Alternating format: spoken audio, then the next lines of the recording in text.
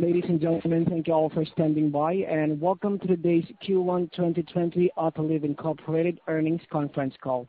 At this time, all participants will be on a listen-only mode.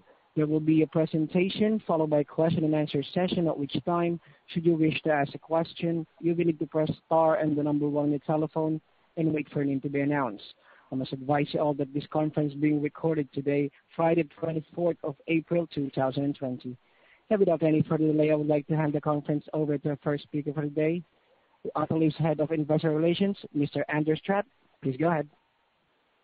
Thank you, Gino.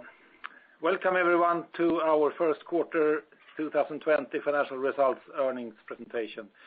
Here in Stockholm, we have our President and CEO, Mikael Bratt, our new Chief Financial Officer, Fredrik Westin, and myself, Anders Trapp. During today's earnings call, our CEO will provide a brief overview of our first quarter results, as well as provide an update on our general business and short-term market conditions.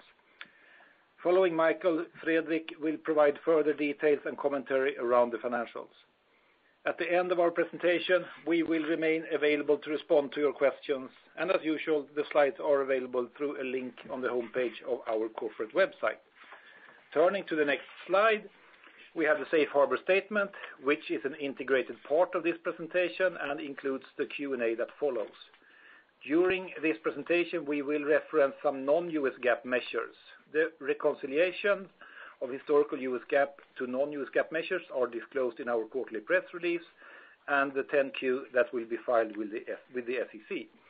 Lastly, I should mention that this call is intended to conclude at 3 p.m. Central European Time, so please follow a limit of 2 questions per person. I will now turn it over to our CEO, Mikael Bratt. Thank you, Anders. Looking now into the Q1 2020 key events on the next slide. Before we start with the formal presentation, I would like to acknowledge our employees for their continued actions and commitment to quality, delivery, and safety during these exceptional times.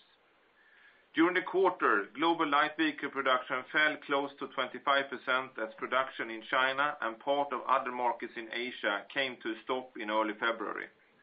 And as most vehicle manufacturing plants in Europe and North America closed down in mid-March.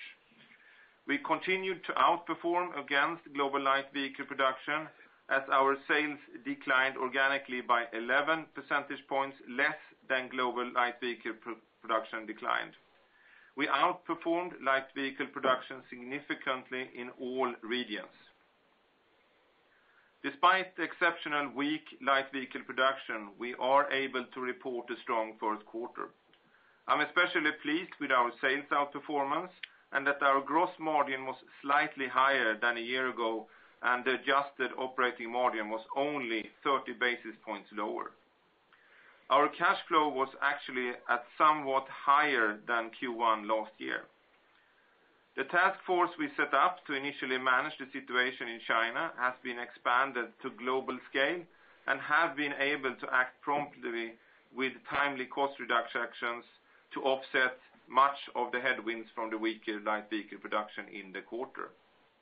We were able to safeguard our supply chain and made sure that no customer was affected by lack of Autoliv products. We have undertaken a number of actions to manage the evolving situation, including adjusting production and shorter work week hours to meet lower demand.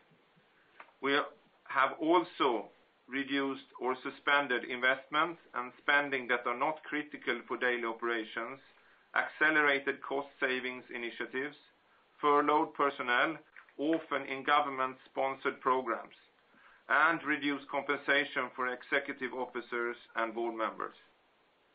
We have intensified working capital control through strict inventory control, close monitoring of receivables, and close collaboration with suppliers. In addition, we have canceled a dividend, drawn fully on our revolving credit facility, and thereby secured a liquidity of $1.5 billion in early April. So far, we have not seen any changes to the sourcing behavior of our customers. During the quarter,